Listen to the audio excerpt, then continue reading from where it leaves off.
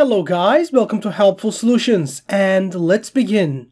First of all, why does this error actually happen? We have to understand that to actually solve the issue. The number one thing is that you may have sent too many messages and too many consecutive direct messages on Instagram, and that might actually cause a general block by the Instagram servers. So yes, that might be a problem you have seen or you might have caused. Or Instagram direct message servers just might be down, so that's not actually your problem or anything. For that, we would just have to wait and see.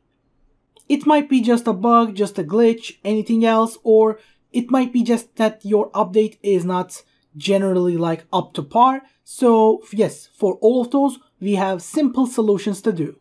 Let's go. Number one is to always go and just reduce our general message usage. You can see them in the primaries and the generals, and what we want to do is just simply not do too many direct messages and not too many direct messages at the same time or just consecutively. Try sending your messages one by one and with different time intervals so actually servers doesn't see you as a bot. And in that regard, you should always ask for and wait for a cooldown, the general server cooldown. And yes, this might be 24 hours or just a general few hours, and that might help with you just getting your app back. If that doesn't work as well, you should always go and make sure your app is updated to the fullest. And if it doesn't say update here, it's great. You can always also become a beta test member to get the updates early, but that's generally not that important and not that necessary. You can also try uninstalling and reinstalling your app to make sure you have a nice fresh install, because that way it would have the least amount of errors possible.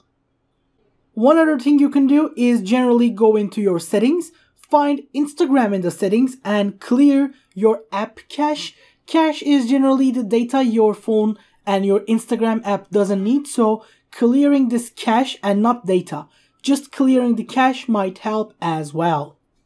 If none of these solutions work, the last thing we can always do, and maybe the first thing we should always do, is go into 3 horizontal lines at the top of the screen, go into settings and privacy, and from this screen I will scroll all the way down to see the add account button. Of course, in those parts there is a help button as well. We will click this help button and then say report a problem to actually report our problem to Instagram so they can actually check into it and make sure our account is perfect. But other than that, that was basically it guys. I hope you guys enjoyed the video, and if you did, don't forget to give us a like and maybe subscribe to our channel, Savvy Professor. In any other case, we hope to see you in the next video as well. Have a great day and goodbye.